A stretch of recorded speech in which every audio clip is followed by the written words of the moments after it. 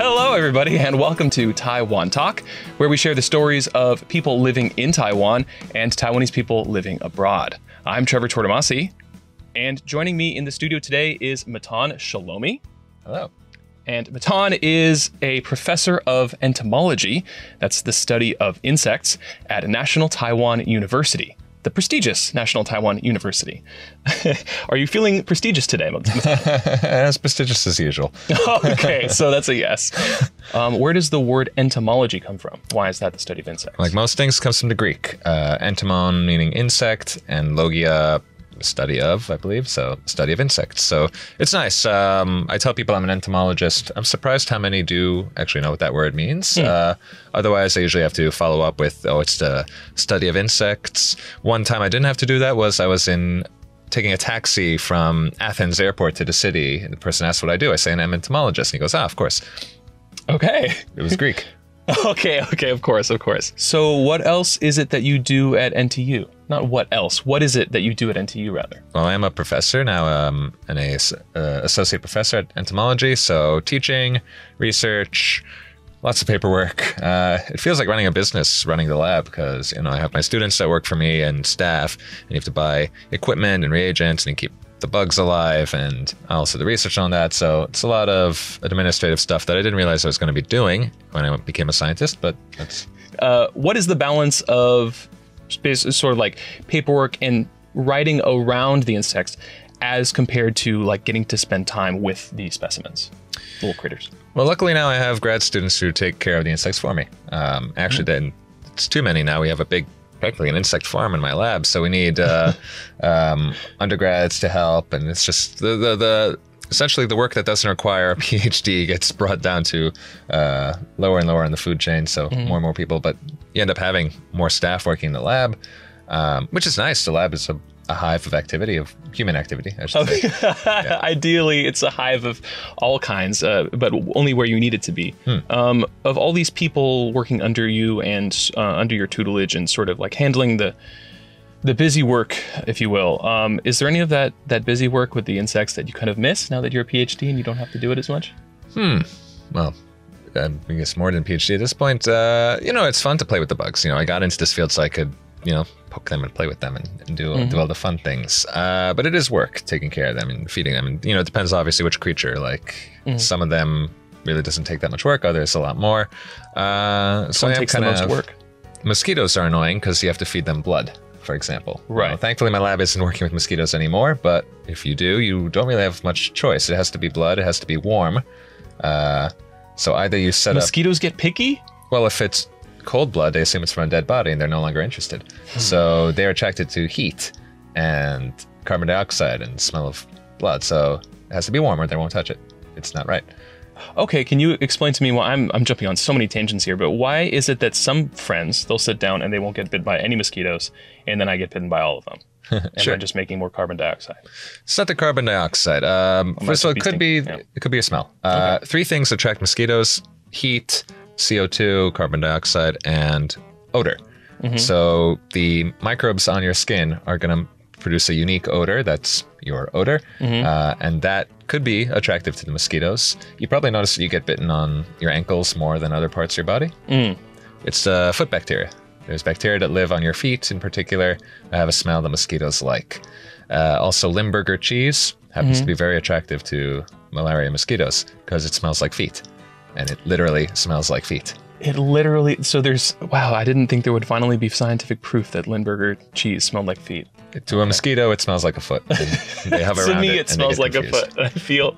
I feel finally sort of vindicated. But to continue, so that's one part of it is you may genuinely be more attractive to mosquitoes. The other part is they might be getting bitten and just don't realize. Okay. When you get bitten, there is going to be a reaction. And it's a 2-part reaction. There's the immediate reaction, and then there's a delayed one. But whether you have either of these depends on, how old you are, your current immune system, how experienced your body is with that particular strain of mosquito. So after a while, you're going to not react anymore. So it could just be that they are getting bitten, but their body has stopped doing the reactions. And so they don't realize they've been bitten. The body just skips the whole itchy and welt thing and just ignore it, not important. Skip the itchy, actually, is something I'd like to do. All the symptoms of mosquito bite are your body's reaction to the saliva of the mosquito. The mosquito doesn't need you to be swollen and itchy. By that point, it's gone. So it's your own body's immune system that gives you the symptoms, and if your body stops doing it, your body stops doing it. So some people, may think they're getting bitten more. They're just reacting more strongly. Speaking of you having studied mosquitoes and some bugs in the lab, insects in the lab that are tough to rear. Tough to rear. And you having all these people under your tutelage, are any of them also working on their own projects? Okay, so the main direction of our lab now is on the coconut rhinoceros beetle, Oryctes rhinoceros. It is pretty large. It's about, it's thinking in centimeters. Let's just say it's about 2 to 3 inches, whatever that is in centimeters. I'm a terrible scientist. Are they native to Taiwan? They are. They are native down south. They live in the palm trees, so they live in the coconut and the beetle nut. Now, beetle is, sort of a druggy thing, so no one really talks about beetle nut pest control, and coconut is not a big problem for Taiwan. So this beetle is native here, not really something people worry about. However, in the South Pacific Islands, a lot of the countries there, Solomon Islands, Kiribati, essentially from the South Pacific Islands, coconut may be the big crop there. That is the main source of income for the country. And this beetle eats the coconut trees and kills them. So this beetle is a massive, massive problem, and it happens to be spreading. And it's a big problem, and people really don't like it. So my lab is working on ways to get rid of this horrible beetle. So, including the things we talked about last time, beetles among them, as well as mosquitoes and some stick insects, what have you learned since then? I don't know if I mentioned we found a new virus. Wow. Or rather, a collaborator looked at our data that we published and said, hey, there's a virus in these beetles. It's a brand new virus. I believe we co-authored the description of it. So it's a new virus in these beetles, currently known only from Taiwan. And currently all the beetles in Taiwan are infected, or all of the coconut rhinoceros beetles, the species Oryctes rhinoceros in Taiwan, they're all infected. We don't know what this virus does. It's not 100% fatal, but some of them in our lab do die from what appears to be an infection. It makes the beetles sick, okay. Now, before anyone worries, this is like so far from anything that can affect a human, right? Yeah, nothing. Yeah, we don't even know if it affects other beetles. Right, okay. Well. But we do know this new virus, we don't know if it kills them. It may be killing some of them. It clearly isn't killing all of them. We don't know how it spreads. They're all infected, so it's spreading well, whatever it is. But the question is, all right, if we brought this virus from Taiwan to another country, to the Solomon Islands, to Fiji, to Australia, what will it do to the beetles there that may be of a different biotype, a different population? Maybe it can kill them. Right. There's already a virus that is being used as pest control for these beetles, the Oryctes rhinoceros nudibvirus. Yeah, so it's already you can produce this in a lab in large numbers and essentially spray it, and it will infect the beetles and kill most of them. But there's a population of beetles that is resistant. The ones in Taiwan happen to be this population. Oh, man. Okay. So now that we found there is a virus that infects the beetles that are resistant to the other one, well, now we have something to work with. Maybe a combination of both of these together will knock out everything.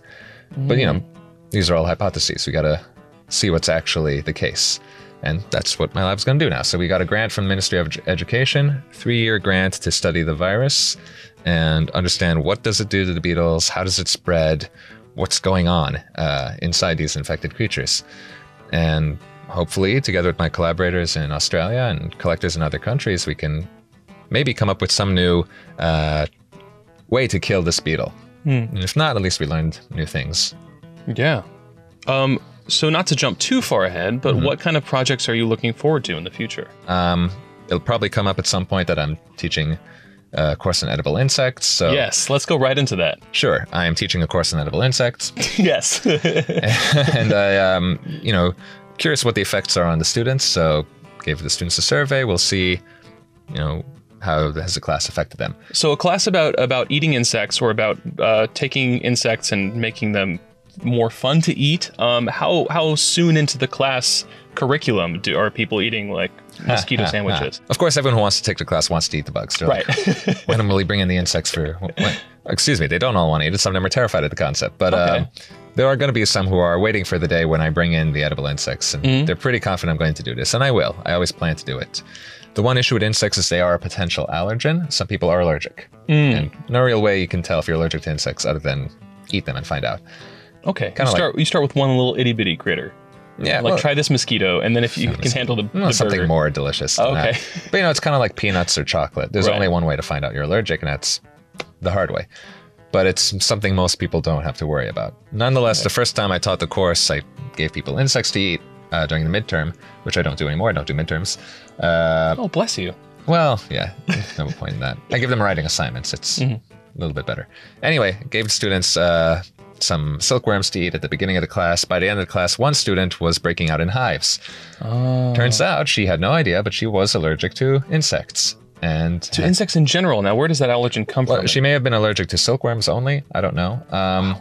It's very common for people who are allergic to shellfish, like shrimp and crustaceans. Okay. They are very related to insects. And so if you're allergic to shrimp, I would actually say you are probably allergic to insects and maybe should not try it. This girl was not allergic to shrimp. She didn't have any other food allergies. Her body just doesn't react well to silkworm. I'm not sure if you still have to tell a doctor about that if they ask if you're allergic to anything and you say silkworms. Probably not. Well, what other kinds of insects are you cooking up in that class? It's hard to find them here. That's the problem. It's hard to source the actual insects, you're saying. Yeah. Well, because, I'm not going to go and collect things from nature and, deal with all the processing. I want something that's a little bit easier for me to cook as a person who can't cook. So what I did this year was I got silkworm, canned silkworm from a Korean store, Korean grocery store in Shimen. Had the canned silkworm pupae, which is something you can get on the streets in Korea. And I found a recipe online on how to roast them with some spices. Drain it, soak it a few times, marinate it, roast it, cook that up for my students. I also ordered from Thailand boxes of silkworm snacks. Okay. With all the artificial flavors and whatnot that you get in snack food, and brought that into the class and shared it with people. Which insect has been the most delicious to you so far?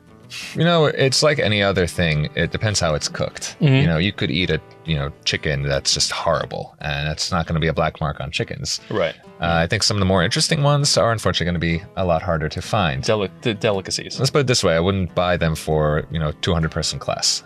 Right. Yeah. And what would that be like? Ooh, there's lots of nice things. There is in Japan. There's something they call zazamushi. Z-A mushi. It's actually a couple of different insects that live in the stream. It's one stream in Nagano Prefecture. Very clean water up in the mountains, cold, clean water where you have stoneflies and other insects where the nymphs live in the water. And during, I want to say February, that's the season for it. And you can go and you can harvest them and collect them, cook them, brine them. You can buy cans of this stuff. They've been cooked in soy sauce, but they still have sort of a fishy flavor because they're aquatic. Right. So they taste kind of like a river fish in a good way. So it's an insect, but it's fishy. And not just insects too. You also have eaten tarantulas. I have eaten tarantulas. Also, definitely not something I would bring in for the class. Right. I expect that's probably a little bit more expensive. Also, the bigger they get, the more I find myself worrying about the morality of, I don't know, not the morality, but if it's a mosquito, squish, I don't even care. If it's a big tarantula, I'm like, I see what you mean. Yeah. If it's that big, you're not going to squish something big because it can look at you and make you feel bad. Yeah, because it can look at me and make me feel bad. It'll give you all the sad puppy dog eyes, all eight of them staring up at you. Yeah, 4 times the power of a dog. It's soft and it's cuddly. It's got fur. It's fuzzy. You don't want to kill something soft and fuzzy and small, right? They are fuzzy. They're very fuzzy. But they do have sharp fangs. I guess dogs are fuzzy and have sharp fangs too. So what's the problem? Well, the solution is, of course, eat dog. Okay, and I have a lot to think about now. Moving on. So what has been the most successful point of persuasion in getting someone over the hill and trying to eating insects? Give it to him and go, do it. Okay, it's that easy. No, I won't say it's that easy, but that works for some people. Not everyone wants to try new things, and I will just guilt them and make them feel bad for not trying things. I don't know. I'll pick one up and eat it myself to show them that, yes, this is edible, this is possible. Maybe for some people it's a bridge too far, and I'm, that's not who I am. I'm very curious. I always want to try new food. A midge too far? Sorry. Okay. I feel like proud of myself, but then also I realize that you've probably heard every single bug-related joke. You know, I've not heard that one. I think it's just so terrible no one has ever made it. Okay, cool. That's all you. Enjoy. And moving on. So you described the insect apocalypse as a major loss of insect biodiversity, insect habitats, as a result of human effects on the environment. But has this affected the priority of what you are studying? It has not directly, not my work, because this seems to be happening across the board. And you know, what really can we do about it? Except waggle your finger at humans, but like that's not really. Yeah. You know, slowing development is not really that simple. You know, there is a lot of hope that we should be collecting more from parts of the world that have not been researched, but also that are heavily threatened. You know, there are some of the pristine, beautiful rainforests that we really don't know what lives there, and there's probably a whole amount of biodiversity that's unexplored, or the areas that are going to be cut down for an oil palm plantation. So, you know, preserve what we have and study it quickly. So get people out there and collect and see what we find, because we are probably losing species faster than we're describing them. What kind of a rate is that? Like a species a day? How many species are being... We might be describing a species. For insects, again, the number of insects is immense. So it's actually not that hard to describe a new species of insect, or to find one even. Wow. There's probably undescribed species in your average entomology museum. You just need someone to sit down and go through the rather long and complicated process of describing it. But extinction is happening quick. And it's the parts of the world where, you know, there's the most deforestation are the ones where the diversity is the most insane. Like a single tree could have a unique species in some of these rainforests. They're big trees, big old trees. But, you know, a whole acre of forest could have, you know, thousands, tens of thousands, maybe millions of individuals, to say nothing of species. So every acre that we lose is a significant amount of life that's lost. So we are certainly losing at least one species a day. All right. And finally finishing it off, is there anything you'd like to say to the people of Taiwan? Sure. Try eating more insects. There are some Taiwanese edible insects that have been part of the diet here for a long time. Bees and the big wasps. Actually, the really big one, the murder hornet. You gotta like de-stinger them before you eat each one. Well, the adults, you don't eat the adults, but the larvae. The larva thing. Yeah, the larvae and the pupa, which don't have a stinger. Huh. That's the thing. I saw a video online, a Taiwanese video of, they got a big nest. They take the nest, put it in a bag, open the bag over a big bottle of gallium. The fumes kill all the adults. The adults just fall into the gallium. And now you have gallium with wasps in it, which is already its own kind of thing. Sort of experience. Yeah. Okay, yeah. But then you have the nest with just the larvae and pupa, and you can, one by one, open it up, pry them out. I think gut them and then fry them up. A lot of work, but it is, you know, a local Taiwanese edible insect. And I was surprised going into my teaching the class. I didn't know much about edible insects in Taiwan, and the students didn't know either. So it was fun to learn about this and share with them. It's like, hey, here's something that has been on this island for a long time. Well, you can learn just as much from what you're teaching as you can from what you're researching. And I guess if we have anything else to tell people, it's that you shouldn't be as afraid of bugs as you probably are. And there's lots of ones that you can eat too, so they might want to be more afraid of you. Thanks again to Matan Shelomi for coming in today. Oh, thank you for having me. And this has been Taiwan Talk. Until next time, I'm Trevor Tortomasi on ICRT FM 100.